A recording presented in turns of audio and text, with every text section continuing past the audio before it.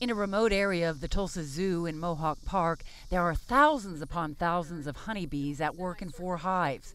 Seeing them at work illustrates the meaning of as busy as a bee. They work their entire lives, and in the summertime, it's estimated that a worker female like this will live 7 to 8 weeks. She actually will work herself to death. Dr. Kay Backus is the zoo veterinarian who decided she could tend to her hobby as a beekeeper right here. I spend a lot of time at work, a lot of time, and it was a convenient, very natural place to have them. The zoo is in Mohawk Park, which is a big natural wetland area. It's a really good place for beehives. Because there are so many unique flowers in and around the zoo, the honey is like none other. It should have a really nice floral fragrance. It should smell just like the flowers. Oh, it does. And that's what's nice about raw honey. That's good. Very good. Yeah. Really different from what you would get in a store. Right. It's raw, it's local, it's very fresh. So, and honey never spoils. That's the great thing about it. It may crystallize, but that doesn't spoil. Hurt it? Nope.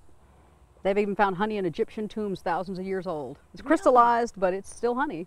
Dr. Kay is finishing up this year's honey harvest from her bees. It's jarred with the Dr. K Zoo Bee label and sold in the zoo's gift shop. Proceeds from the sales go to Tulsa Zoo Management, Inc. Our demand for it is really more than the bees make, so it's sold out as quick as I can get it bottled and get it to the gift shop, and also some of our staff buys it, immediately. Angela Evans is a fan. She compares the honey to fine wine. Some wines, it depends on the grape that year, and that so much goes into it, the weather and all the different things that are in the soil. I think it's similar with the honey, is that it depends on the flowers, it depends on the weather during that time, and all the different conditions to make it taste very unique. So each year, it's always interesting to see how the honey is going to taste. Back near the hives, Dr. Kay dons protective headgear before approaching the hives, and she also has me suit up to protect from bee stings. Let me show you what it does. It's going to Velcro here, and then these are going to come down. And once at the hives, Dr. Kay uses a smoker to also reduce the risk of a sting. What they think it does is the smoke elicits a natural instinct to think about evacuation, and when they evacuate, they fill their stomachs full of honey.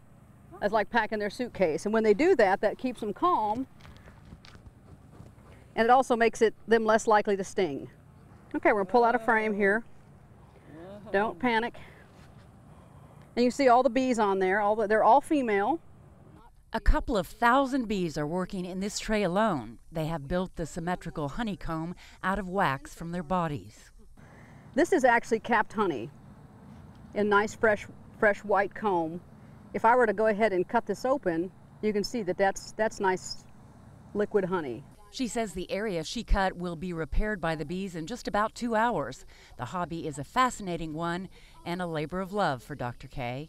It was really the only sweetener that humans had until we learned how to refine sugar, a couple hundred years ago. So, I mean, man has a sweet tooth, and we've been keeping bees for thousands and thousands of years, or raiding natural bee nests. And I get stung, and it hurts for a few seconds, and it's really not as bad as you think.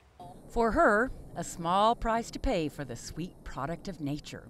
In Tulsa, I'm Liz Exon, the Oklahoma News Report. Very smart animals. It's totally instinct driven. We consider them smart, but you social insects,